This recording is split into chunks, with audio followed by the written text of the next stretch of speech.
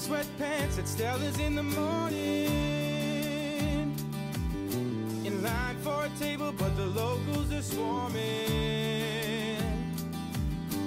Gotta get my coffee or soon I'll be snoring.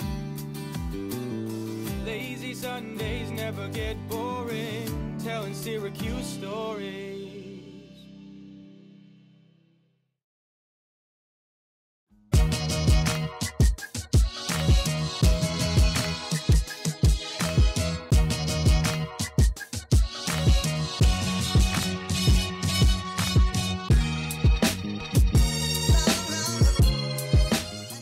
The collective came out of a VBB basement. We drafted this whole game plan with me and two of my best friends, Kenny Buckner and Cole Smith. And we were already individually doing the things that the company does. So like I was already shooting videos for profit. I was already doing photo shoots, you know, creating graphics, things like that. But it got to a point where the demand was higher than that I could supply. And so therefore we needed to figure out a strategic way to set up essentially a company to where we can do what we're already doing, but make larger profit with more clients.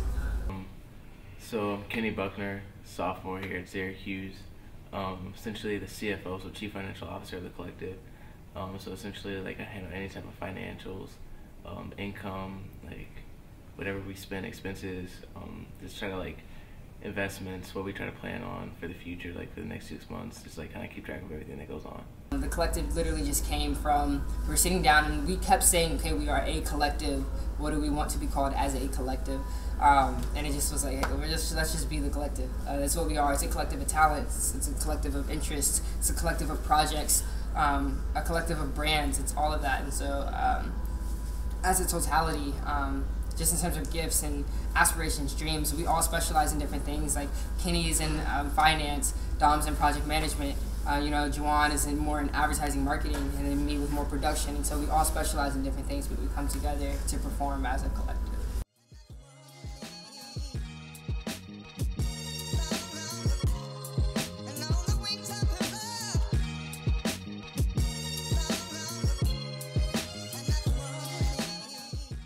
Three big, like, so me, Kelsey, and Craig Bobby, like we're like the three big people, like CEO, financial director, and then like creative director.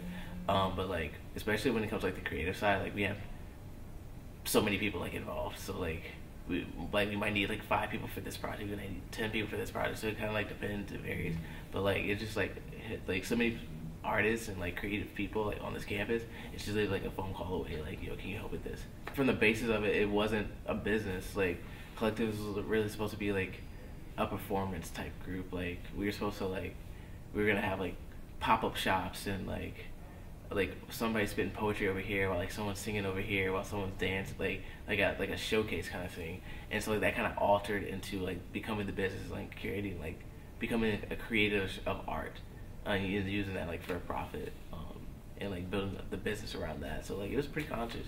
So really our clientele like is small businesses, small companies that need any like type of advertisement, but like student orgs that like could do it. Like pretty much like our clientele is like kind of limitless. Like whoever just like really needs like graphic design or anything like that.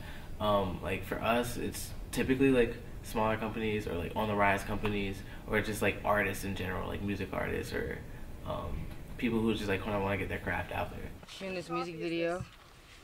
How do you say music video in Spanish? Music? How do you say music? Musica? Spanish. Musica? I don't know, I don't speak Spanish. I think that is how you say music in Spanish.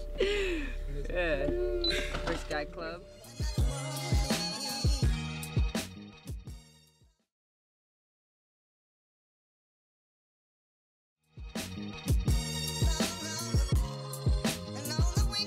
Collective doesn't put out anything that's like whack, no, like nothing lame. Like if we're gonna put out something, we're gonna put out something like 150%. Like it's gonna be something you want. It's gonna be something dope. Like we're not gonna put out like anything lame. Like that's not what the collective is about. So like whatever we do with fire. We like have that passion, have that rage, like to like just build upon everything.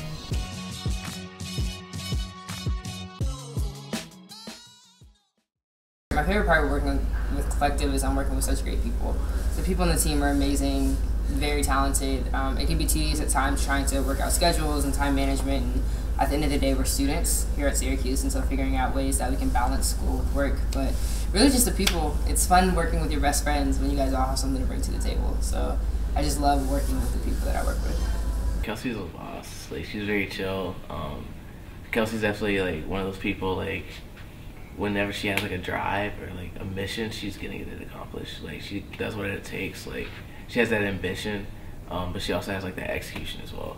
So like that's like throughout like our friendship, that's like I've always seen that. My childhood was fun. I was like the class clown, the goofball, and so always getting into trouble, but realizing that there was so much leadership potential that came in that, and just had to learn how to steer it in the right direction. And so in high school I was able to do that, and creating a business and creating a company.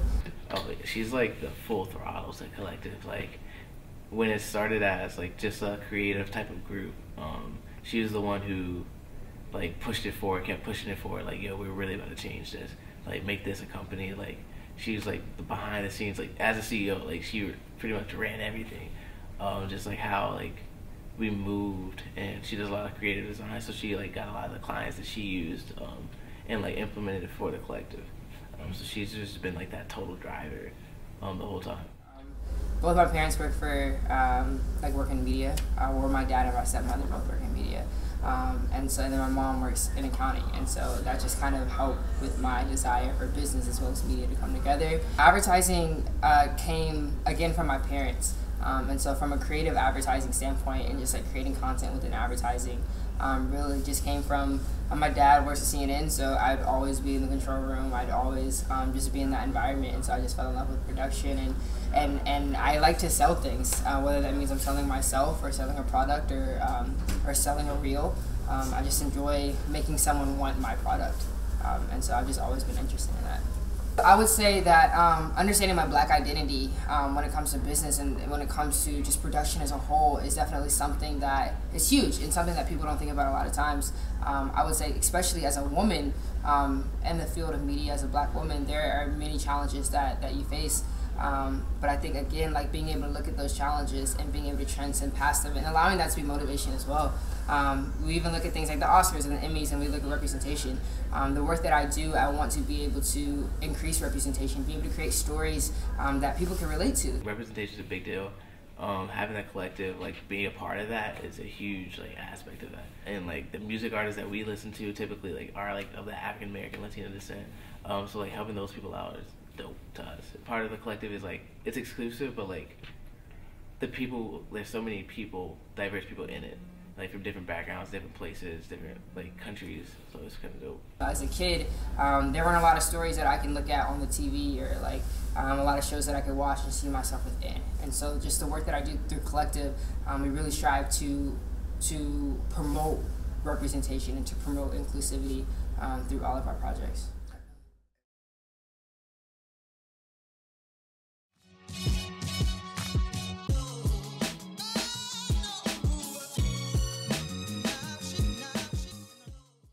So with the collective, between now and by the time I graduate, which is around 2 years from now, the goal really is just to continue to do what we're doing, but doing it better and at a larger audience.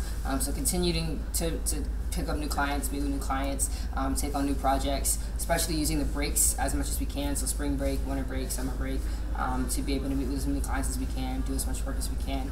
5-year plan is I eventually want to open up like a studio space where people are able to come in, freelancers are able to come in and work on projects that the collective has in one big studio space. So we'll have our own like audio engineers, graphic designers, videographers, photographers being able to work out of this space. While we operate out of Syracuse, our goal is New York State, so that we can still travel within the state. I mean, we've even formulated our class schedules that give us 4-day travel weekends and things of that sort, so that we can accommodate that needs. I would definitely say the best way to manage being a full-time student and running a business is having people in your corner, having friends, having mentors who would tell me, you know, Kelsey, like you're doing too much right now, you know, you need to step back, or you know, hey, like I know that you have a meeting with a client at 12, but you have a class at 2 o'clock that you're not prepared for. Like, yo, like do you need help? Do I need to do this for you? Like whatever.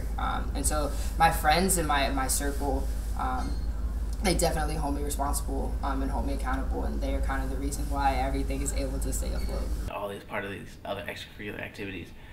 So it's definitely just been like a time management thing, as well as just like learning, okay, this is how you budget, this is how you invest, like having to go to the Black Soul Launchpad, or like going to the Entrepreneurship Center at Whitman, like learning like these things that are like necessary for like a business to run.